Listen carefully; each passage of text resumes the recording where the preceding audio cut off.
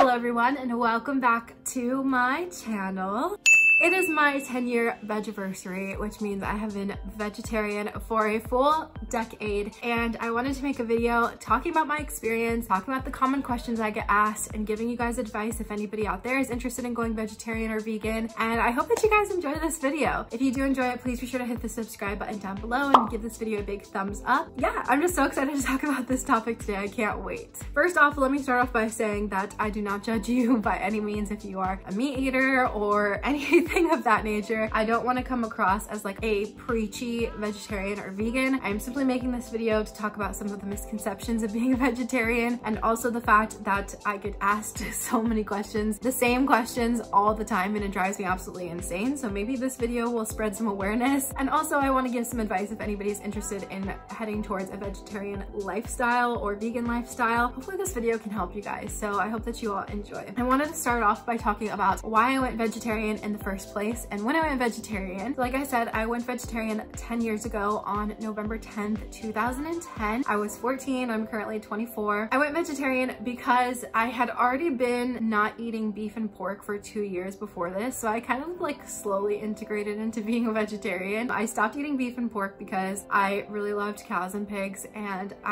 back then, this was probably like 2007 or 2008 when I stopped eating beef and pork. Back then, vegetarianism was so like taboo. Like not a lot of people were vegetarian and it was kind of weird and nobody thought you could get protein or anything. So I kept like fish and poultry in my diet because I just didn't really know any better. I was literally like 12 or 13 at the time. So I hadn't been eating beef and pork. And then I watched a documentary literally called Taboo, if you've ever seen the show. And it was about Asian countries and how they ingest snake hearts. And I don't even like snakes, but the video showed the snake's heart being taken out while it was alive. And that absolutely killed me inside. And that was the day I went vegetarian and I never looked back. So I go vegetarian for a lot of reasons. I went vegetarian because I love animals and I really care for them and I don't want to be responsible for something else's death. And like I said, if you are a meat eater, I have nothing against that, but that's just me personally. Also, I went vegetarian because of the environmental effects, which I didn't really understand until a few years later down the road. The fact that, you know, meat production and dairy production, they do contribute to a lot of carbon emissions and global pollution and air pollution. I just really wanted to help the environment in some way, and that's why I decided to do it. Later on down the road, I learned a lot more about that. And also because of health. There's been a lot of studies about how meat and dairy are not very good for you, and I do still eat dairy. I'll be honest, I'm not a perfect person, and I was vegan for like 2 years at some point in my vegetarian journey, and I did really enjoy being vegan, but I really love cheese. And honestly, it was for selfish reasons because every time I would go out with people, all I could really eat were salads with no toppings because the fries would have been grilled, fried sometimes with like meat products. There were just no options for me. So I just decided to go back vegetarian, but there are a lot of health reasons why vegetarianism and veganism does work for a lot of people. And there's been a lot of studies showing how meat protein and dairy protein do contribute to a lot of diseases. So I decided that that was gonna be a really healthy choice for me. Yeah, so I guess that explains basically all of the reasons why I'm vegetarian. Now to answer some common questions I get asked. This is gonna be a fun one. First off, if anybody out there is vegan or vegetarian, you know exactly the first question I'm going to say. Where do you get your protein? Let's dive into this question.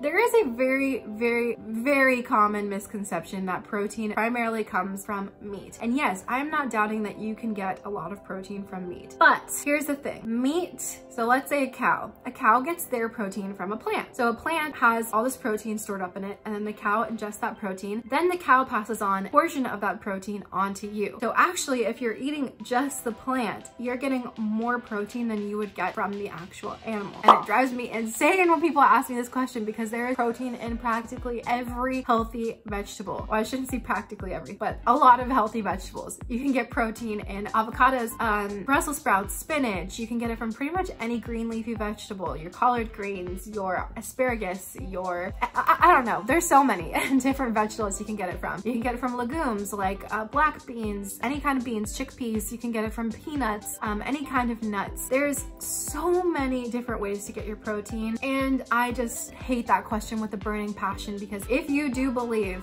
that protein primarily comes from meat, I'm sorry to tell you this, but you have been mistaken. The food pyramid that we all learn in elementary school, they're gonna tell you that you need a ton of dairy and you need a ton of meat in your diet, which actually is not true. Again, like I said, if you love eating meat and dairy, nothing against it at all. I'm totally supportive of you. I just think that people need to get these misconceptions out of their head, because it's kind of ridiculous how many times I get asked this question when a simple Google search will let you know that you can get so much more protein from plants than you can actually get from animal products. Next up, this is something that people tell me all the time. It's natural for humans to eat meat. While I'm not doubting that humans definitely can eat meat, I do not think that it is a natural tendency for humans to eat meat. And let me explain why. When humans were first created in the world, we actually were plant eaters. And the reason for this was because we had not developed tools yet. If you look at a human, you will notice we do not have fangs to grab onto an animal. We do not have claws to grab onto an animal and kill it with our bare hands. Some people can. If you're Hercules, you can definitely kill a bear, but just natural people, these are not natural tendencies to be able to ingest animals. So we started off as plant eaters, and then we slowly migrated to becoming meat eaters once we had developed the tools, the fire, everything needed to ingest meat. So I just want to put that out there, because I'm so tired of people telling me it's natural for humans to eat meat, it's normal for people to eat meat. Yes, it's normal nowadays, but that doesn't mean that it's natural, or that we were destined to eat meat our whole lives, or that it's more normal to eat meat than it is to eat vegetables. That's all I'm saying about that.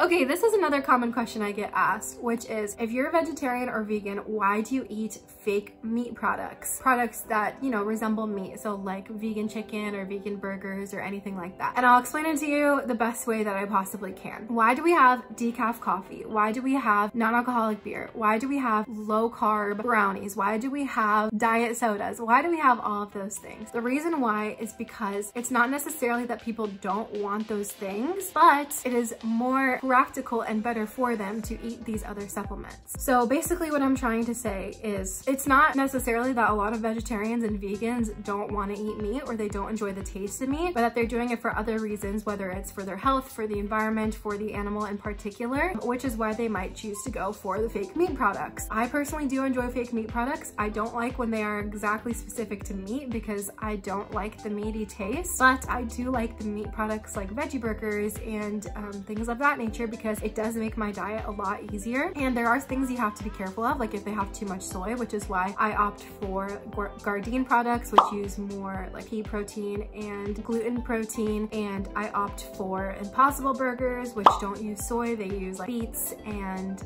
I think they use peas and other things of that nature. But again, everybody's different, and I don't judge anybody for eating meat. I don't judge anybody for eating fake meat products. And I think that's another silly question, because like I said, we have so many other substitutes for things that people can't eat. Like for example, decaf coffee. Everybody says, why eat decaf coffee? Well, the reason why people drink decaf coffee is because, well, some of them, I shouldn't say all of them, because for years and years and years, they may be used to drinking caffeinated coffee, and then all of a sudden their doctor says they can't have caffeine anymore. So decaf is an easy substitute. Same thing with non-alcoholic beer. Same thing with sodas or LaCroix, which I drink all the time because it's low calories, 0 calories, and no sugars. It's just a way to help people taste the things that they enjoy without harming them, or without using the things that they can't have. And again, everybody's different, and I'm not saying that no calorie things are better than less calorie things, because there are like a lot of harmful ingredients in like diet sodas or things of that nature, but I'm just giving a little explanation. Yeah.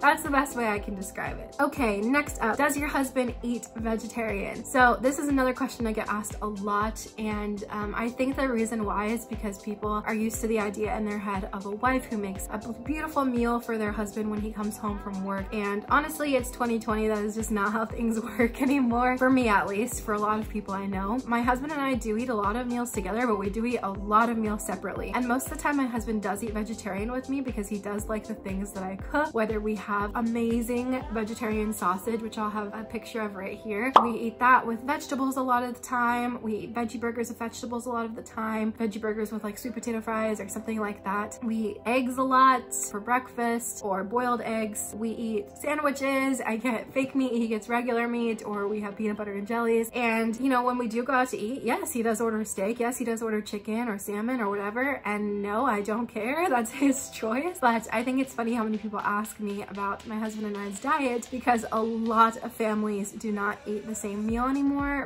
whether it's for dietary restrictions because someone's allergic to something, or whether it's because someone has preferences that they don't eat. Yeah, we eat different things sometimes. Or something we like to do too is, say we're eating a salad one night, I'll eat my substitute chicken with it and he'll make a salmon fillet. So yeah, that's the best way I can describe it. And I don't know about kids one day, they'll probably eat mostly what we eat, which will be mostly vegetarian, but I probably will introduce them to meat when my husband eats it, and they can make that decision for themselves when they grow up.